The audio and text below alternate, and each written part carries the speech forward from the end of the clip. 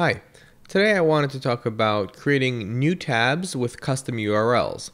So Chrome lets you create a custom home page so that instead of Google popping up when you open up the browser, it'll go to, let's say, New York Times or ESPN or any other web page that you want it to go to.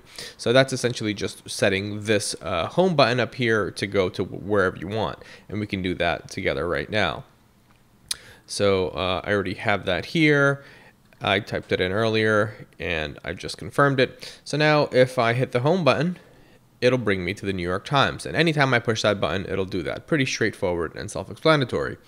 Now, if I want to create a new tab, it'll always go to google.com and kind of go to the traditional Google search engine. And there's no straightforward way to kind of change that in the settings there. Luckily, there's a Chrome extension for that. So let's take a look at that together. All right, let's copy this, and I'll put this in the description so you can just copy and paste it and download it for yourself. It is a free extension, which is pretty fantastic. So what we'll do, it's already added to Chrome. I did this prior to kind of test it out to make sure it works the way it's supposed to. So I'm just going to go ahead and enable it here. All right, once it's enabled, you're going to see it pop up on the side here. And what you'll do is click on it and you'll go to Options. All right, and then from the options, you can put any URL you want in here. For me, I want it to be New York Times. But you have to make sure that it has the https:// on it. So you can't just write nytimes.com because it won't work, it'll crash. So make sure to do https first, or some websites that don't have SSL, just you can try it with http without the S.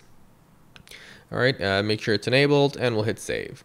All right, so now anytime I hit the plus for a new tab, it'll always bring me to my default kind of homepage, the New York Times. I prefer it this way because, let's say, if I'm doing a lot of research or something, I don't want to search through Google. I want to search through New York Times for specific articles related to journalism. Some people want things like maybe Bloomberg or Mac Rumors, or just whatever website you prefer to see as your kind of landing page. So that's pretty much it. Just wanted to share that quick tip with everyone. Thank you for watching, and we hope to see you next time.